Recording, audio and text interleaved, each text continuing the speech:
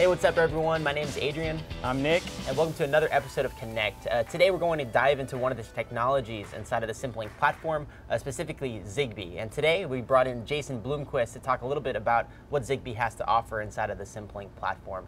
So thanks for joining us today. Thanks for having me. Awesome. Do you want to talk a little bit about what Zigbee is and maybe how it differs from some of the other technologies inside of the SimpleLink platform? Sure. So Zigbee is another wireless protocol, sort of like Bluetooth or Wi-Fi, but it has some big differences that make it really good for certain spaces like home automation, building automation, and smart grid. Some of these things are, it has support for very low-powered devices that can last multiple years on a certain battery, like a coin cell or a AA battery. And also it supports large and spread out networks that have a multi-hop topology. So if you want to have a network full of maybe 100 nodes, Zigbee is a really good choice for a protocol. Awesome. And when you say multi-hop, are we talking about a mesh type of network here? Exactly. So if you have, if you have an end device that is 2 or 3 parent devices away from your centralized node, that's what I'm talking about when I say a multi-hop network. Yeah, and so can you break down some of the Zigbee device roles in the network? Because with other protocols like Thread and BLE and all these different protocols, there's naming conventions unique to the protocol. Sure. So Zigbee has 3 main device roles. You have your coordinator, which is your central device. It's generally responsible for doing key exchange and authenticating new devices into the network. You also have routers, which are your parent devices. They're always on, and they're responsible for routing messages throughout the network. And then you have your sleepy end devices, which are generally your battery-powered devices. They can move around the network between parents, but they only communicate directly with their parent. Cool. Okay. And the SimpleLink products, I guess in this particular instance, the CC26X2 products, these have the ability of operating in any of those roles? Yeah, that's correct. Okay, cool. Yeah, that makes sense.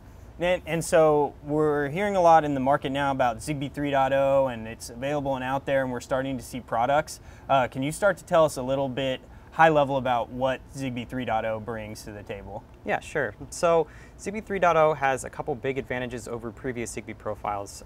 First of all, it introduces some new security into the network. It allows you to do what's called install codes, which allow you to avoid over-the-air key exchange with a well-known key, which is really good because that means if somebody is sniffing your network, they can't get your network keys.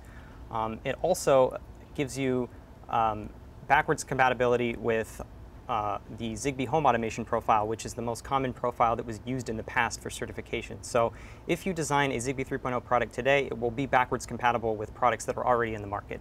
Okay, good. Yeah, and so outside of the security features, is there anything else important that Zigbee 3.0 brings and the backward compatibility?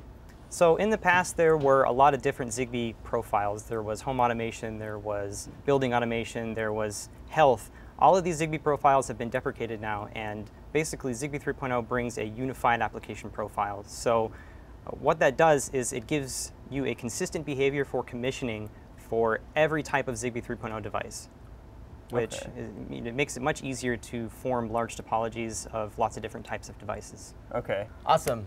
So I know Zigbee and Thread share some similarities, sharing the same sort of MAC layer, but I guess with Zigbee, they kind of cover the rest of the OSI layer as well. Can you kind of walk through why that might be important to a developer? Yeah, sure. So Thread and Zigbee do share the same MAC layer. Thread, at its core, is basically a network layer specification. So you have a MAC layer and a networking layer. Zigbee, though, has a MAC layer, a network layer, and an application layer defined.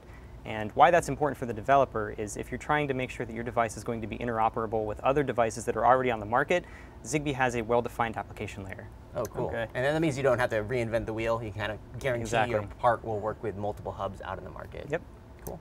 Does that have anything to do with the Zigbee cluster library? I've heard a lot about that, and to be honest, I'm not really sure what it is. Can you tell us a little bit about what it is and why we care about it? Sure. So the Zigbee cluster library defines all of the application layer clusters that a developer can give their device. And what the Zigbee Alliance does with those clusters is they define a set of rules, and you as a device manufacturer have to go through Zigbee certification in order to wear the Zigbee badge in your product. So if you want to create a device such as a door lock, a Zigbee door lock, there is a specific set of clusters which your door lock has to support, and then you have to go and take your device to the Zigbee Alliance and go through their certification procedure in order to make sure that it's interoperable with other door locks that are on the network. Okay. Or in the market. In the market, not on the network. And I know for a lot of Zigbee developers, low power is a key care about. Is there anything we're doing to help developers enable that? So with the Zigbee 3.0 specification, one of the things that Zigbee parent devices, routers and coordinators have to do is support routing of green power packets. Green power devices are a new thing that we're supporting in our SimpleLink SDK, and what that allows you to do are have extremely low power nodes in your network, things that could be even energy harvesting applications, these devices can communicate with any TI Zigbee 3.0 certified device. And so from my understanding, energy harvesting application, you could actually have a batteryless application with the green power specification. Exactly. So very cool. One of the common applications, this is a tactile switch that can harvest energy just from the actuation of the switch. Actuation of the switch, exactly. Yeah, okay. That's incredible. Yeah. Very cool. All right. Well, thanks, Jason. Thanks for coming and teaching us a little more about Zigbee. It's one of my favorite protocols. We're not supposed to pick favorites. And thank you guys for tuning in to this episode of Connect. Don't forget, we actually have a Zigbee demo released already with Steve, who took us through a Zigbee sensor to cloud demo. Make sure to watch that. If you have any sort of suggestions or feedback on topics, tweet at us at sensor to cloud with any topics. And be sure to tune in next week. We have a very cool SimpleLink based demo coming up. Thanks, guys.